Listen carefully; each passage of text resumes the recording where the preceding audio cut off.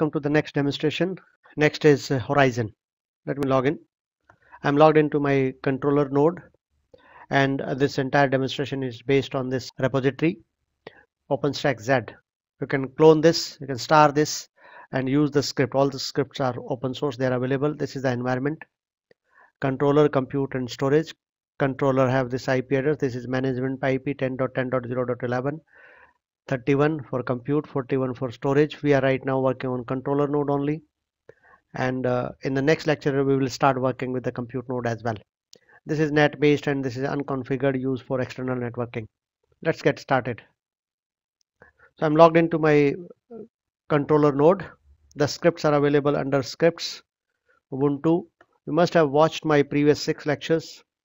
If you want to continue, you should go through those lectures. Unless you go through those lectures, you'll not understand this probably. So the scripts, what I have executed so far is Neutron. That is up to script number 19. So the next script is script number 20, which I'm going to demonstrate in this session. That is setting up the Horizon dashboard. So let's check this script out. The script is installing OpenStack dashboard, making changes into this OpenStack dashboard local settings.py file, and inside the file we are configuring the various settings. That is OpenStack host, allowed host, session engine, location controller, memcache reconfiguration file, and finally we are configuring the OpenStack keystone URL and the other services.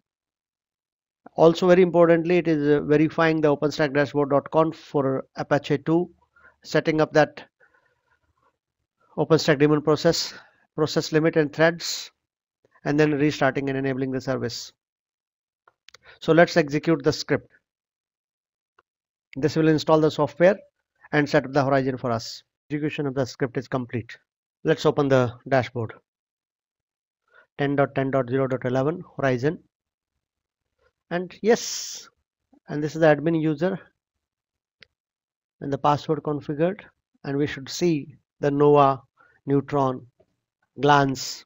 Cinder is not configured so far, so we can see that instances there's none, and I'm sure you'll see the image, the CeroS image which we configured. Key pair nothing, server group nothing, networking, networks, routers, nothing is configured yet. Everything is blank. Only the default security group is available.